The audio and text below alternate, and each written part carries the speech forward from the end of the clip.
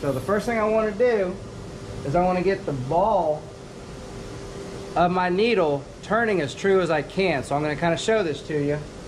Right now, as I spin it, it's got a big circle to it.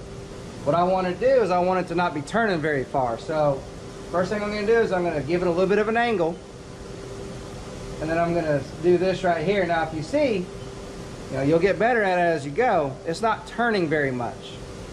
This is for reference only. So now that I'm turning pretty good right there, I'm going to come in so that we can see this being indicated. So we're going to move to the hole, and this is going to be helpful because it really helps us eyeball the center of the hole. We can go ahead and make our precision shifts. So I'm going to go into position page so we can see what's going on. I'm going to come down in Z. Now right now I'm just spinning it inside the hole so I can see how close to the center I am. So I'm going to shift over just a little bit.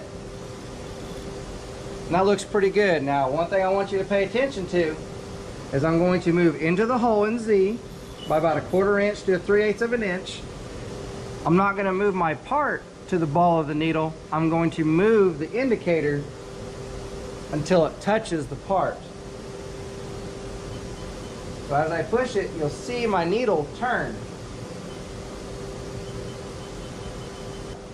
I do want to see my indicator bouncing back and forth as I turn it. So right here, I'm going to call this my starting point. We're going to come to this starting point several times, so it'll be easier for you to understand what's happening. So at my starting point, I'm going to turn the dial to 0. Or if you want, you could go to the 15s. All I'm going to do is go 180 degrees to the other side of the hole. And I'm going to try and watch it best I can. So as I rotate it, you see it starts deviating away from the hole. It's going clockwise until it gets over here.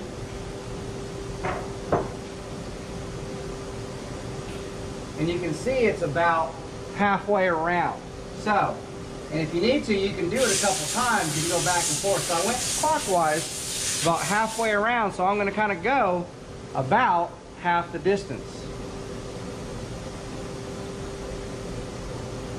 Because it went almost one full rotation, I've actually gone back counterclockwise back to where it was. Now I don't want to go the full amount, because if I do and I go back around, I'm just going to be chasing my tail back and forth. I'm going to go the full amount. So what I'm trying to do is center it. So if you're trying to center it, you go half the amount.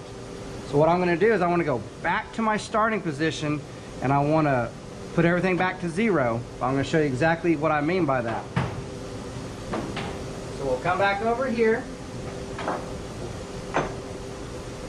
I'm going to come back to 0. Okay, don't pay attention to what's on the indicator right now. I'm going to reset. Okay, so what should have happened is now my deviations should be a lot smaller because I centered it up. There still might be some deviation, but I want to center it up. So I'm at my starting position. I'm back on 0. Notice I didn't move my machine to make it 0. I moved my dial. We're going to rotate again and see where we're at. So as I pick it up and I go around, you see I'm going clockwise. Clockwise, but if you'll notice, it starts coming back to the 0. Now, we're really close right there. We're within 2 thousandths. So all I'm going to do is go 1 more thousandth towards 0. Not 2, half the distance. And then I'm going to reset and check it one more time. So to come over here, I'm simply going to put it on 0, and then we're going to do it one more time, and this should be it right here. Now notice my Y is still off. I don't want to worry about my Y right now. Come back over here, and you'll see I'm right on 0. Now here's where it gets easy. That's the hardest part of this whole thing. The last thing I want to do is I want to move it back to the front to where I can see it. Now on the front, I'm going to go the full amount back to 0. So watch very carefully. I come right here, and you'll notice that I'm off 7 thousandths. So doing this last part, I'm only going to go right to the 0. Now when I rotate it, you'll see I am on the 0 all the way around the part. That means that my hole is indicated in. So now that we have this hole indicated in, we need to set our work offsets. I'm going to come back up here. I know that was a bit lengthy, and it will take you a few tries to get it just right, but don't get frustrated. I'm going to type in X0 measure, Y0 measure. Now remember, it thinks the hole is 0. Now if we look at my setup sheet right here, it says from this hole I need to shift this amount. So I'm simply going to go back into X. I'm going to type in a minus 1 inch 750 thousandths, and I'm going to hit plus input. It's going to ask me if I'm sure. I'm going to hit execute.